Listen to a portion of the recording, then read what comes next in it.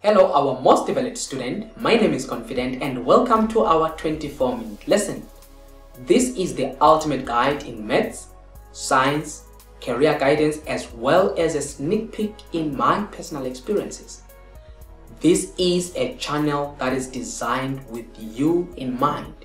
Let us dive into today's lesson. Hello once again, our most developed student. My name is Confident and welcome to our revision session, and we are continuing our lesson on exponents, but now I'm focusing on some previous question papers, which is what I call the typical exam questions on exponents. Now this is the most important section that I will encourage you to go through it time and again. Don't go through it once, but every time you want to revise, just go through these videos that are going to follow from here.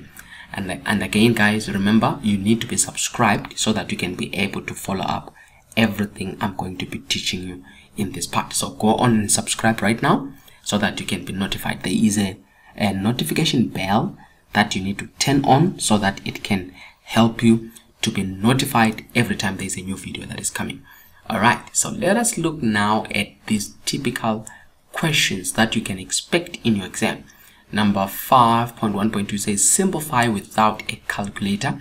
So you won't be having a calculator, but now you can use the calculator always to advantage, in as much as you cannot find x on the calculator, but you can just ask yourself to say, if I just take my calculator and I find out what is the square root of 16, square root of 16 is 4. So what does it mean? This is what you need to understand. If I give you this sign, that sign means square root. So it means bracket and then it means power half.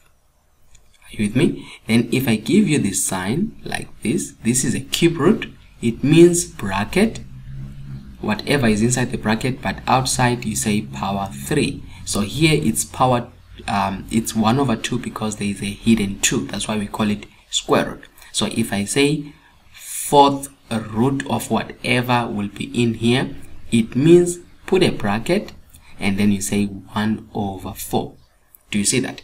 So which means, if such is the case, let me maintain the 1 for square root. If you just get that sign, it means you put a bracket and you say 1 over what?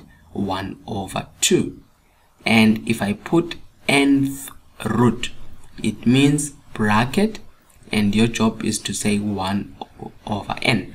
Now on this question here, they gave us square root of 16 to the power 1 over 6. So the moment they do that, you say let me write it so that we can see this.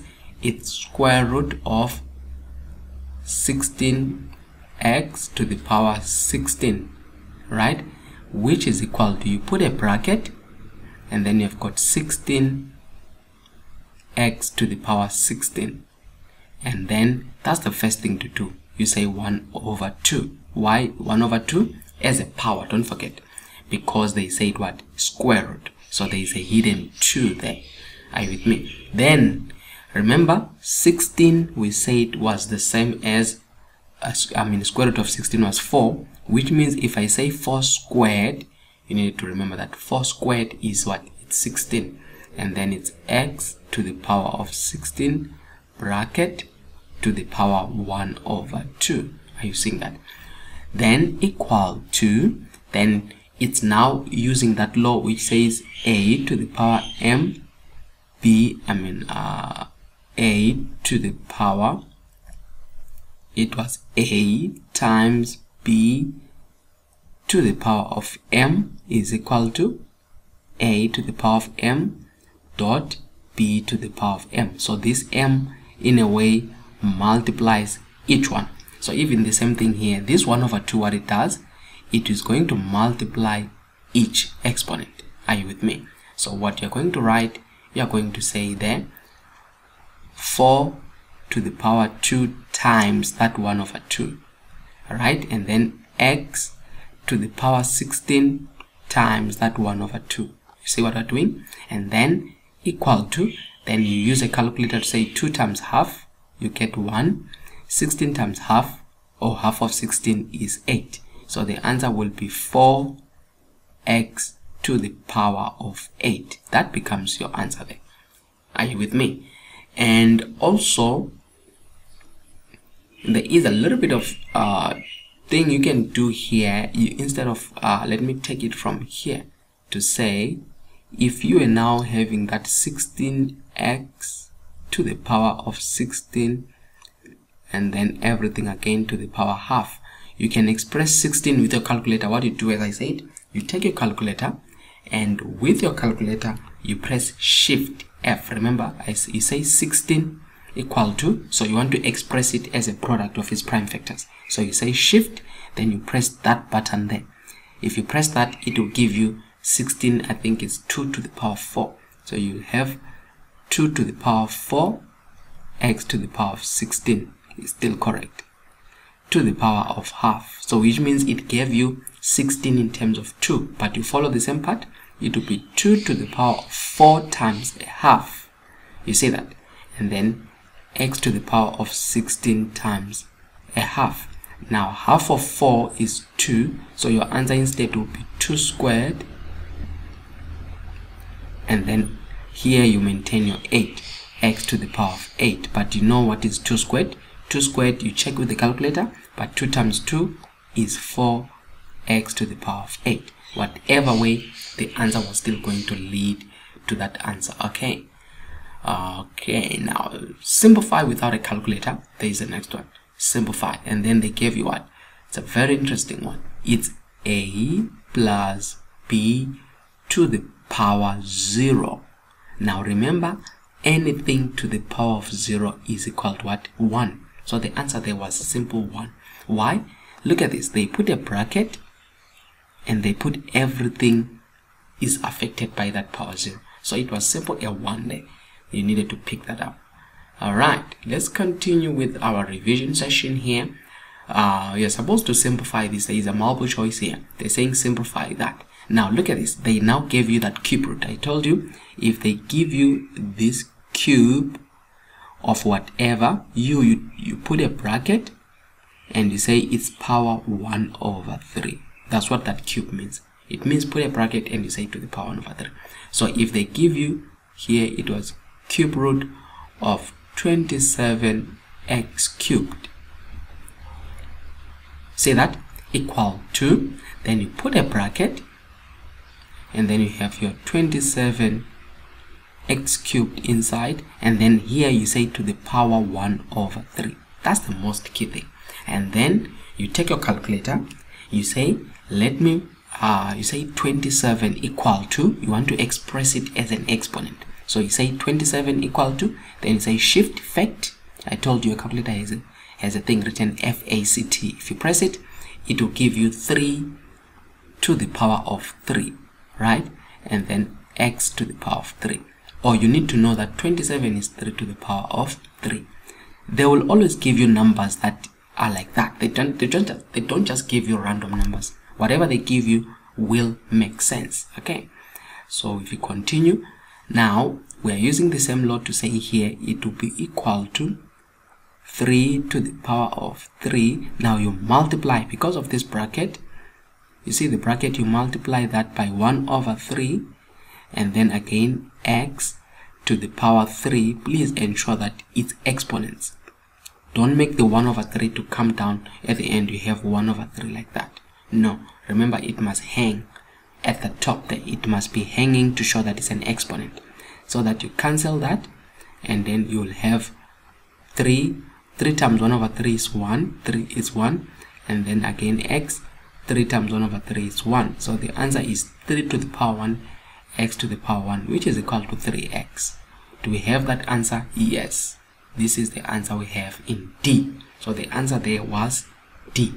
Now just to recap what I wanted to tell you, to say, when you're writing the exponent, some make a mistake like this. This is what they do. They say 3 to the power of 3 times 1 over 3. You see? And then x to the power of 3 times 1 over 3. Now you are confusing now. It's as if this 1 over 3 is now on the same line with 3. This is wrong. Okay, so it's 3 to the power of 3, look at this, times 1 over 3. It must be at the top to show that you're dealing with what? With exponents. Alright, now simplify without a calculator. I like this part. Simplify without a calculator. What do you do first? Get your calculator, because you need first to know the answer and then work towards that answer. So that when the moment they say without, you take that calculator. It's 4 to the exponent negative 2, alright, plus bracket 1 over 4 to the exponent negative 1. Alright, do that. Equal to, the answer is 65 over 16. So we are getting here 65 over 16. Now, I want you to try it on your own. Ask yourself, how did the calculator get this answer? But now, remember, you are using your normal exponential laws. We are using, because of the powers, definitely it's the laws of what? Of exponents. Can you try that on your own? And tell me what you're getting. So what you do, you pause this video and then you work it on your own, and then after that you check my answer. So let's do this. What do we have here? Remember, let's come to the rules. If I give you a to the power negative m, what does the rule say? To get rid of this negative, you say 1 over, and then it will be a to the power m. That's what we're going to do there, which means if I say 4 to the power negative 2 plus 1 over 4 to the power negative 1 is equal to that 4 to the power negative 2. To get rid of that negative 2, I say 1 over 4 to the power of what? Of 2 plus. Let's continue again. If I give you, they wanted to trick you there. If I give you, let's focus on what is inside the bracket, which is 1 over 4. It will work much better. Now, you could have done this just to show you something. They gave us here bracket 1 over 4 to the power negative 1. You can still use that law. To get rid of this, you say 1 over 1 over 4. But you need to be clever now to say 1 over 1 over 4. You need to know that this is equal to 4. And the other alternative I will suggest is take 1 over 4, use this rule. Let's start with the rule first. The rule or the law, I'm reading it going this direction to say if I'm given 1 over a to the power m equal to, if I want to take it to the top, it will be a to the power negative m. Do you see that I'm reading it now from right to left? Meaning, if you give me 1 over 4, then I want to take 4 to the top. Now there's a hidden 1 there. It will be 4 to the power negative 1. You can test it with your calculator and say, what is 4 to the exponent negative 1? You see, it's 1 over 4. So which means I can write here and say 4 to the power negative 1 bracket minus 1. So there are two of them. There is the negative 1 of 1 over 4 and the minus 1. And then from here, I can move on and say this is equal to now 4 squared is 1 over 16 plus, now I multiply that because of the bracket, plus 4 minus 1 times minus 1. Okay, then which is equal to now 1 over 16. Let's put this there. 1 over 16 now minus 1 times minus 1, it's plus 4. See, that's the same answer you got there.